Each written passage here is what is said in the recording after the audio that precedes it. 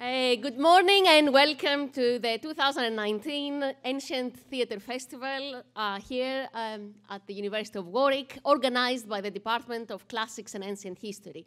My name is Emmanuela Bakola. I'm an associate professor in Ancient Greek Language and Literature, and I generally oversee the festival every year. We are delighted to be in the position to once again to host so many schools from so many parts of the country, although this time we have a few absences. Hopefully they will come.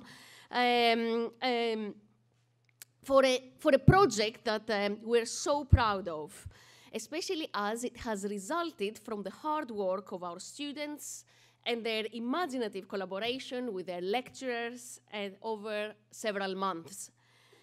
So thank you for coming, and we hope that you find the day entertaining, intellectually stimulating, and inspiring. This Ancient Theatre Festival for Schools is gradually becoming one of the most important events of the departmental calendar. And as you can probably see from your surroundings, and as you will see from our beautiful set, it is increasingly ambitious, both materially and intellectually.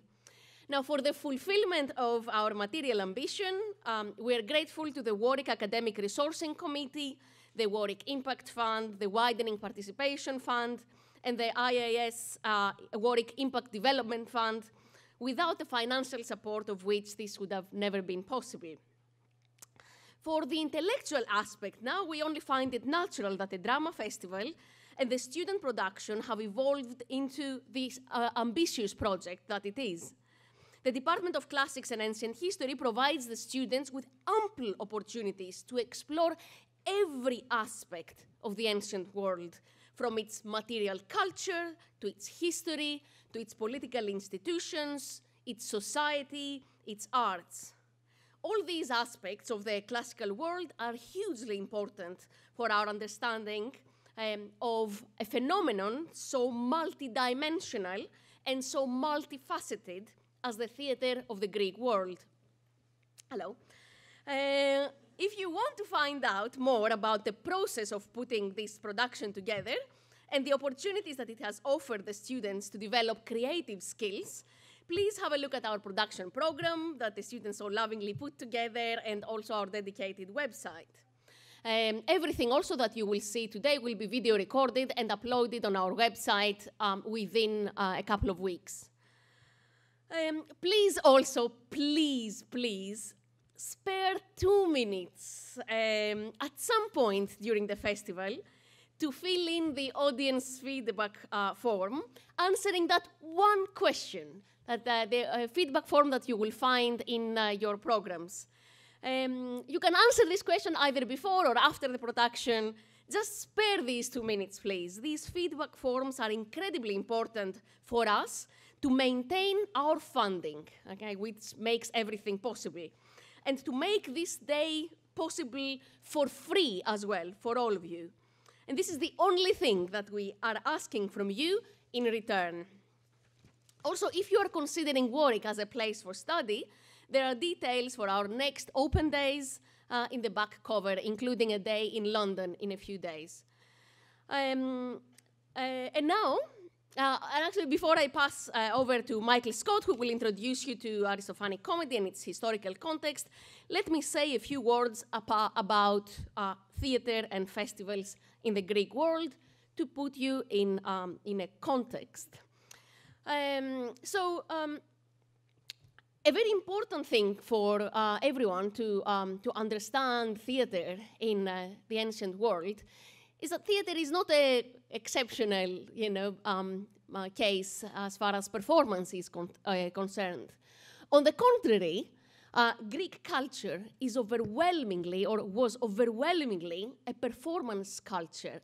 And this means that performance, so public display, sharing, with the community, was at the heart of every aspect of Greek life. In Athens, but also increasingly all over the Greek world. So, and here I'm not only referring to the multiple festivals that Greek polis, Greek cities, had all year round, okay, both attracting local audiences and also audiences from all around the world, all around the Greek world, pan-Hellenic audiences, which featured music and dance performances, instrumental performances, rhapsodic recitations, all sorts of poetry, and always in a competitive context, so always for a prize. A bit like, you see, I don't know, comedy, stand-up comedy, or even cooking in British, in British media. Everything is shown in a competitive context. So competition is incredibly important in these festivals. But also, and when I say performance, I don't only mean art, but philosophy also was disseminated a lot of the times in performance.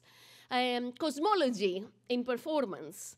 Political assemblies also featured performances of rhetoric.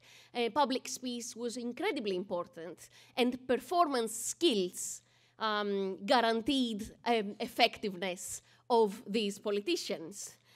Even religion, something that we consider so esoteric today, had a strong performative aspect, since ritual and cult in the Greek world was performative, with processions, participation from the believers, from the participants, and also spectacle.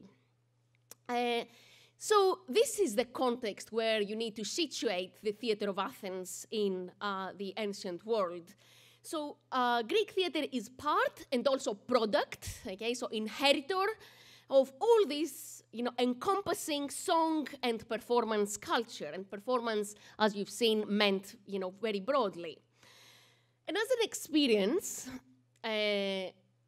ancient theater, Greek theater, was very different from today's experience of going to the theater. We've already seen the religious, aspect of performances, and we will see how festivals incorporated religious performances. But let me start from the very basics. Okay, so today, going to the theater, the space of going to the theater looks something like this. No. In Greece, in ancient Greece, it couldn't have been more different than this, okay? As opposed to this indoor, artificially lit, enclosed space that is open to the public mainly in the evenings and has a few selective audiences. Although the arts, I find, in Britain are very inclusive, but generally, theater for us is something that few people do. As opposed to that, and as this photo of a theater of the 5th century suggests to you, going to the theater in the Greek world was, going to an outdoor space in the middle of the day, as part of a festival that attracted thousands of people, 8 to 10,000 in the 5th century, more later on. During the day, in the outdoor, with the natural elements on top of you, natural lighting, and also as part of a wider festival. Also, the numbers suggest that it was a process that attracted not only the selected few, but in fact was supposed to be an event that was addressed to the whole city. So what were these festivals? So now use here some images from modern Greece, from modern Greek festivals, just to give you a feeling of what these festivals, might have looked like. With the massive participation and also the fact that they included something like a carnival celebration, also a huge barbecue for the whole city, and dances. So this is mainly for these evocative, I hope you don't think that this is accurate, these evocative images mainly refer to the Great Dionysia, so the main festival where Athenian theater took place, which was a festival that lasted 6 days. It included at least 1 or 2 days of religious processions with sacrifices of hundreds of animals, where the city invested huge amounts of time and money. And of course, that was because if you count the number of people who were performing in these festivals, there were over 1,200 people, 1,200 individuals having specific roles in these festivals. Including roles in competitions between large choruses, competitions between tragedies, satire dramas, and comedies. This festival also was largely, what we would say today, international. It was taking place in spring when sailing was allowed, was possible, sorry, in the ancient, it was possible in the ancient world. So not only Athenian audiences attended, but also audiences from all around the Greek world. A smaller event, the Lenaia, about which Michael Scott will talk to you later. Similar but smaller event, the Lenaia in winter, where tragedy had a less important role and comedy mostly dominated. Now, there is a misconception that Greek dramas were performed only once, and then, I don't know, just then condemned to, I don't know, a drawer, an ancient drawer, but no, not at all. Re-performances were a major part of the afterlife of Greek tragedies and comedies. And a huge role in that had the Dionysia, the smaller festival in the townships around Attica, to play. So we know at least 4 illustrious festivals around those, around the townships of Attica, where plays were basically touring, and audiences that were very big fans of the theater, were going from township to township attending, those festivals. And finally, already in the 5th century, theater was exported abroad. Okay? We know that in the 470s, Aeschylus's play, The Persians, was produced in Syracuse after it was produced in Athens. In short, theater, not only an Athenian phenomenon, but a phenomenon that was to be found in other places of the Greek world, and shared very often and became very soon a pan-Hellenic, an event that had a pan-Hellenic fame. Some spaces, just because I don't want people to think, this is how the modern theater of Syracuse, the theater of Syracuse in Sicily has survived. And we believe that it was stone theater already in the 5th century, but as well as this theater of Thorikos in the southeast of Attica.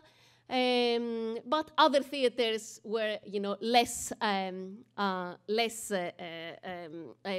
grand, less already, so in the 5th century, and as you will see, also the theater of Dionysus was the same.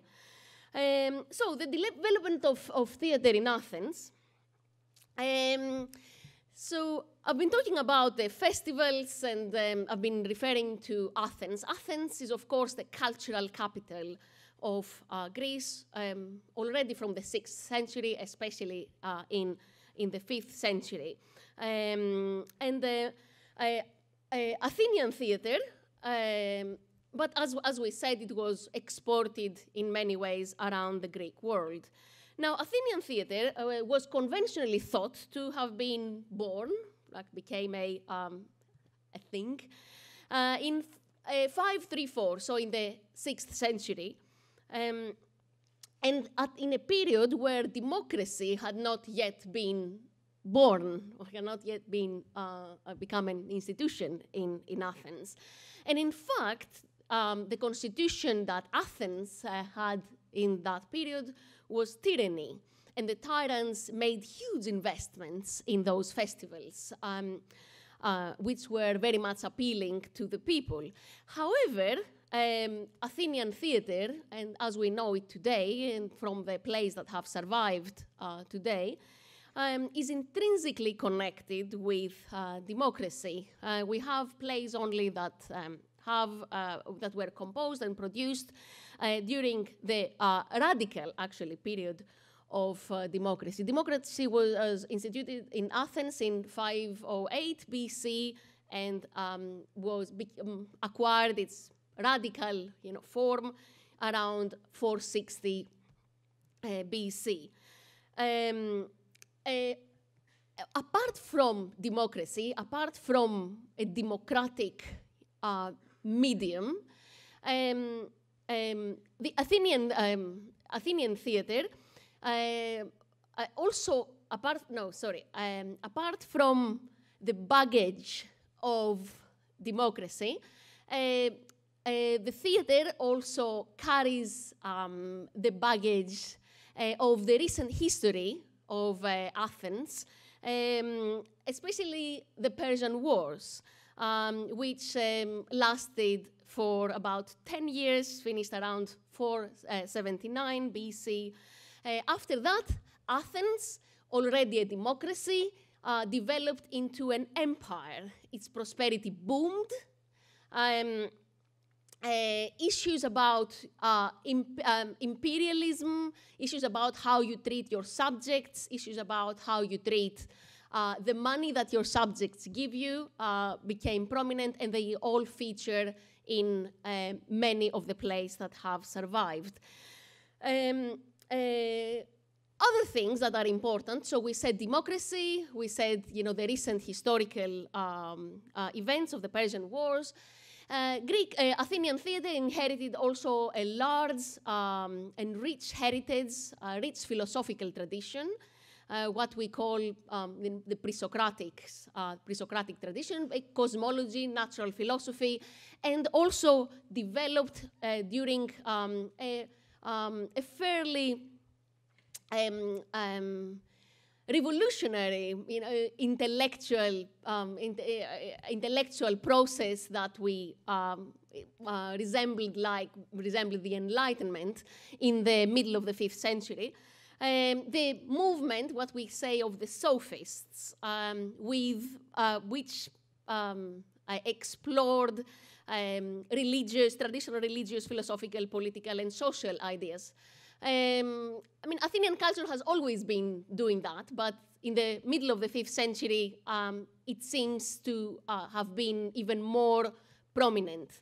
So under all of these, during all of these developments, parallel to all of these developments, we had the development of Athenian theater to what it is as we know it from the surviving plays today.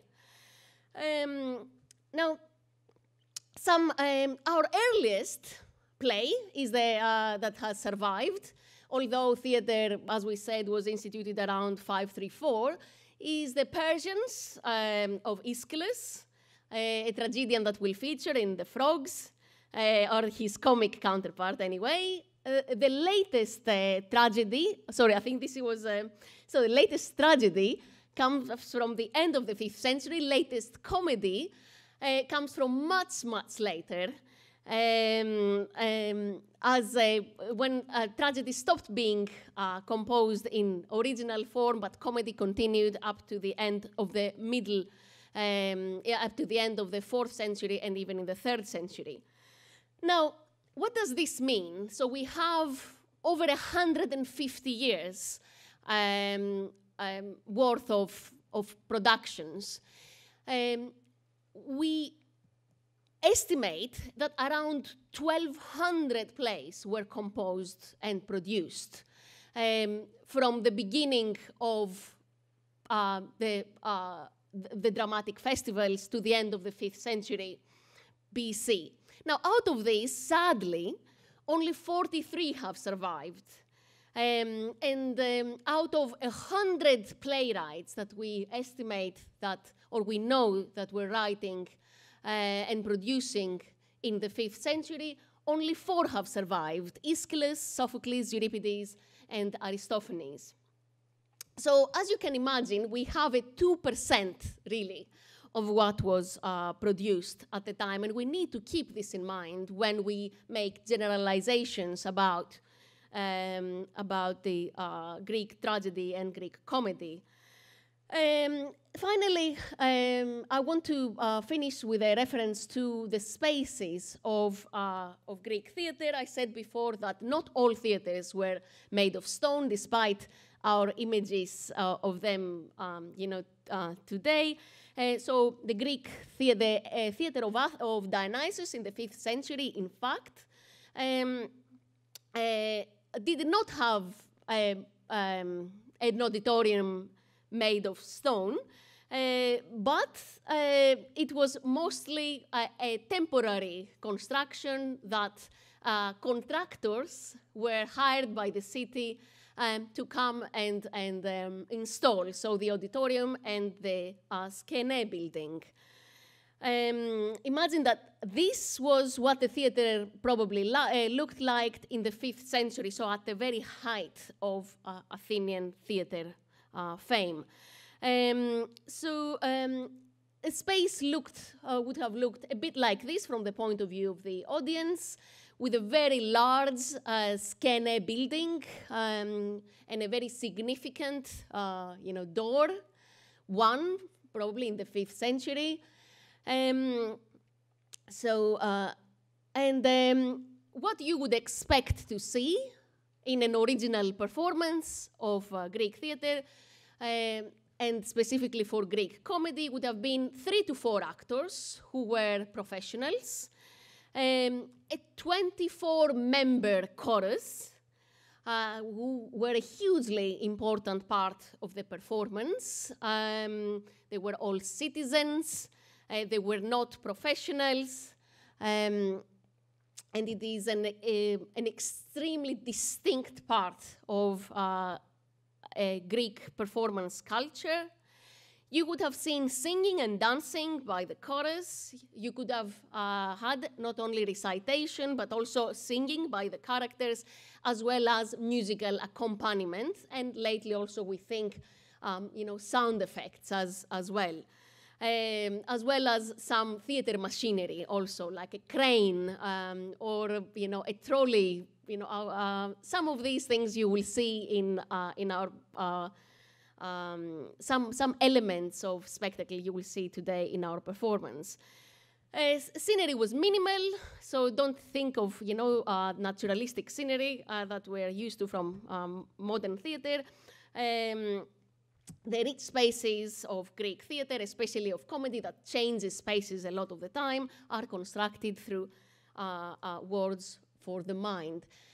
So this was my introduction to Greek theater, and now I want to pass over to Professor Michael Scott, who will talk to you about the historical context of Athenian comedy. Thank you very much.